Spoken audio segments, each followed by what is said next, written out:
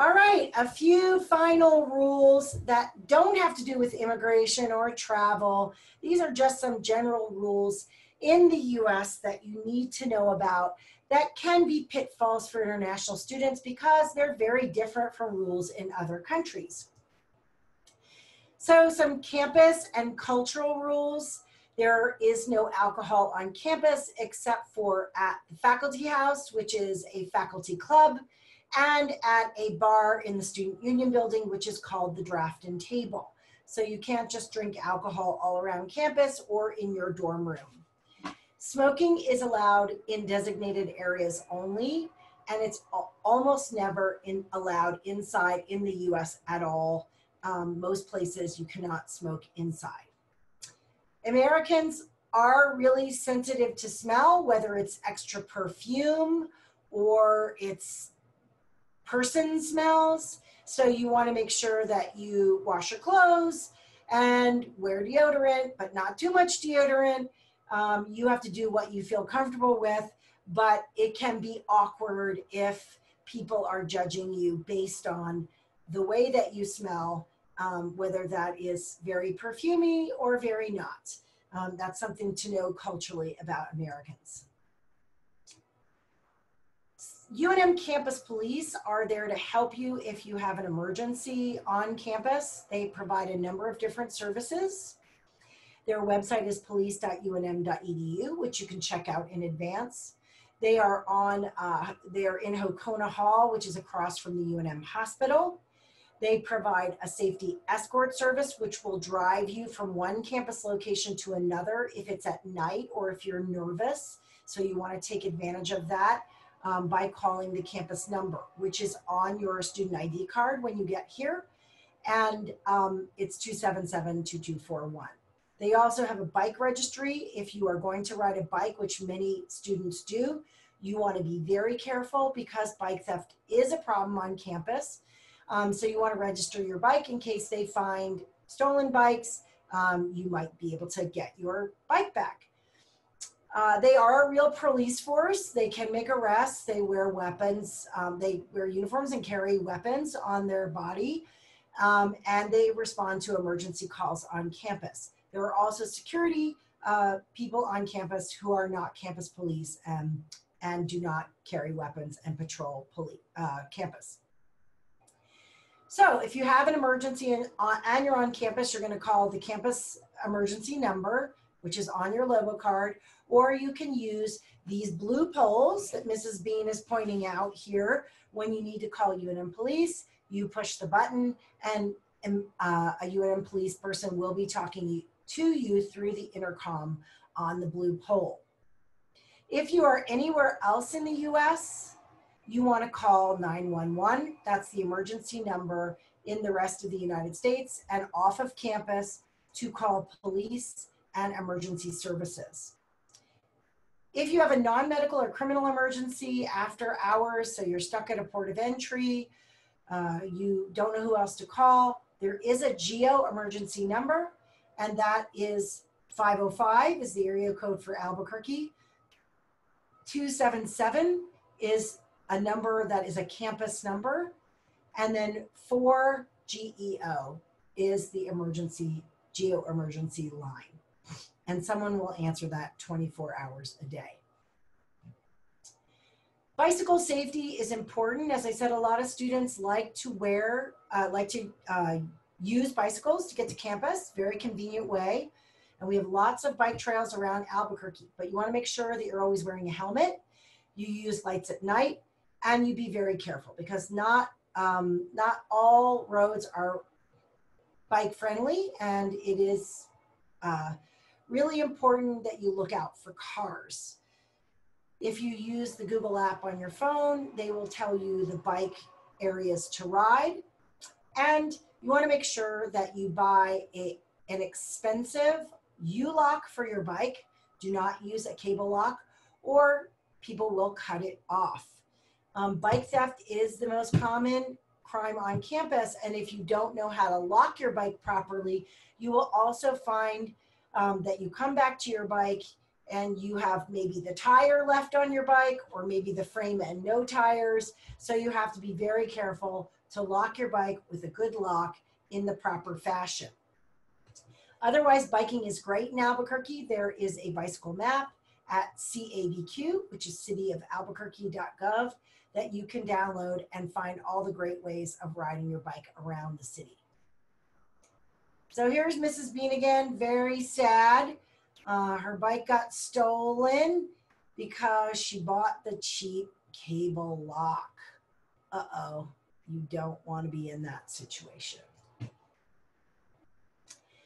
All right, we're going to send you an e-packet, which has lots of different materials in it that explain some of these things. And one of those is car rules and safety, specifically with regard to New Mexico driver's license. So how do you get a New Mexico driver's license? You're going to need a license if you're going to drive regularly and live in New Mexico for more than 6 months. If you're not going to drive regularly, you may be able to use an international driver license, but if you're going to have a car, the insurance coverage is going to be a lot more expensive, or if renting a car, it's a lot more expensive if you have an international license. A driver's license or state ID is also a good idea for everyone as a form of legal identification. You will be asked for identification if you try to cash a check or sometimes use a credit card, or if you want to buy an alcoholic beverage, you're going to be asked for your ID. So it's inconvenient to carry your passport. You probably want to get a driver's license or a state ID. This information will be in your e-packet, which we will send you in a week or two. When you are driving a car, you must have car insurance. You must pay your tickets, no bribes as shown in the picture. So no special request if the police pulls you over. Do not bribe the police. And if you're stopped by the police, the protocol is for you to put your hands on the wheel, do not get out of the car, and get out your license and registration and insurance, which you must carry in the car when you are asked by the police officer. So the protocol is you roll down your window, you sit in the car with your hands on the wheel, and when they approach the window, you get out your license and registration. I am sure that you have seen a lot of the high profile things about the police in the media recently. And so you want to make sure that you're following proper protocol so that your actions are not misunderstood in any way, shape, or form. In addition, do not be like Homer Simpson. There is no drinking and driving. In Albuquerque, we take this very seriously. There are checkpoints for drinking and driving. You never want to drink and drive. Use a designated driver. Use alternative transportation. Even a little teeny bit of alcohol in your system will be perceived most of the time as above the legal limit. It's very tiny, the legal limit. So you want to take advantage of Uber, Lyft, the Yellow Cab Company. There is ART, Albuquerque Rapid Transit, which is the bus. You can take advantage of a service that's called Late Night, which is through June through September, where you can have the bartender call and the city of Albuquerque will pick you up for free. So lots of ways to not drink and drive, and this is very, very important. If you are arrested for drinking and driving, your visa may be canceled, and there are lots of financial and other kinds of repercussions. Some consumer-related issues. There are a lot of internet scams these days. Do not send anyone money you don't know over the internet without specific insurance through PayPal or one of the other providers. And remember that no government office or bank is going to call you on the phone and ask you to provide your social security number or any kind of payment. If a government office or someone needs money from you, they are going to send you that in writing. They're not going to call you, they're not going to email you, and they're certainly not going to ask you to disclose your personal information on the phone. The only time you will be asked for personal information on the phone is if you have initiated the phone call to a credit card company, a bank, a social security card, social security agency, or something like that. And if you do transactions on the internet, make sure that you use an insurance service like the PayPal insurance service if available. Housing is also a complex issue and can have some legal repercussions. When you sign a housing contract, whether it's off campus as a on campus as a contract or a lease off campus, it is legally binding, and you are going to need to honor the terms of the contract. So make sure that you read your lease and you understand it. If you need some help, you can go to lawhelpnewmexico.org and ask one of their landlord-tenant advisors. Recently, there was an issue with that, but we have used them in the past and they have been helpful. And then there's also a legal aid free hotline if you have trouble with your landlord. Please be aware that if you have disregarded the terms of the lease, you probably will not be able to fight that situation against the landlord. All right, very important if you are an undergraduate and you are under the age of 21, you must be 21 to drink everywhere in the United States. So they take that very seriously.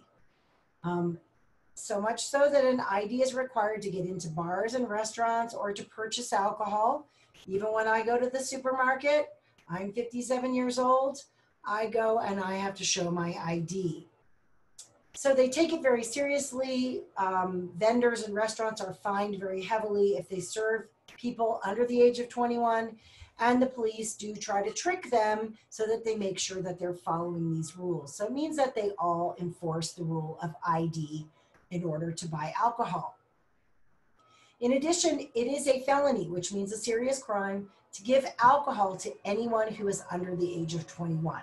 So if you're over 21, you want to be aware that you may not want to give alcohol to anyone under 21 because you will be responsible. There are some areas around campus which are known as student living areas, and Albuquerque Police has been known to send around police on Saturday, Friday night when they hear a lot of noise, and this police patrol is called the Party Patrol, and they will go into a party and ask people for their ID. So if you're hosting a party with alcohol, you want to make sure all your guests are over the age of 21. All right, some more about sex, drugs, and guns. This is our sex, drugs, and rock and roll talk, if we, as we usually refer to it. Illegal drugs are illegal. You may have heard that some states have legalized marijuana, but even if that is true for the state law, you are on your immigration status are required to follow all federal laws. And so smoking marijuana, even if it's legal in the state you are in, is still a violation of your immigration status because it's a violation of federal law. You should also know that even though firearms are very common in the United States, it is illegal to own a firearm if you are in the US on a visa. And then for the sex part, sexual misconduct is a serious crime in the United States. It's also a serious student violation. You will see that as graduate students and undergraduate students, you will be required to do a sexual misconduct set of trainings. And you should know that consent is a very important word, and it is the most important aspect of sexual relations in the US, and that consent is not possible if you are not sober. So a consent is not possible while you are under the influence of drugs or alcohol. And you really want to understand these rules so that you don't get into any trouble in the US.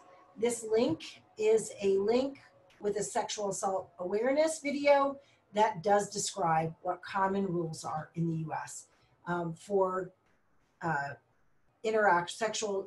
sexually charged interactions. So we're telling you all of these things because it's important to know the laws that are problematic and avoid getting into any kind of trouble in the first place. Most of our students get into none of this trouble, but we want to make sure that everybody's aware so that they don't have problems. Any kind of violation really impacts you financially in terms of getting representation, legal counsel, and they can have an effect on your immigration status. If you're charged with a crime or arrested, please seek legal assistance and do talk to a GEO advisor so that you can understand if there is an impact on your immigration status. Finally, and you have made it to the last slide, if you're stopped by the police, immigration, or FBI, these are your rights and sort of your responsibilities. Please try to stay calm and be polite. Don't run or resist. Keep your hands where they are visible. You have the right to refuse search unless the police have a warrant. You have the right to ask if you are free to leave. If the officer says yes, you say, I'm going to leave now, and you calmly walk away. If they say no, you are under arrest, and then you have the right to remain silent, have an attorney, and to contact your consulate. You want to really try, if that is your situation, do not lie, do not give false statements, do not sign anything without talking to a lawyer, and try to talk as little as you possibly can until you receive legal representation. All right, well, I hate to end on that scary note. I know that none of you are going to get into any kind of trouble, and all of you are going to completely understand the immigration rules and regulations. But please write down all of your questions and bring them all to your next cohort meeting where you're going to ask your cohort group leader about them and the international advisor. Thank you all for listening. I'm sorry that it was so long, and we'll see you next time. Bye.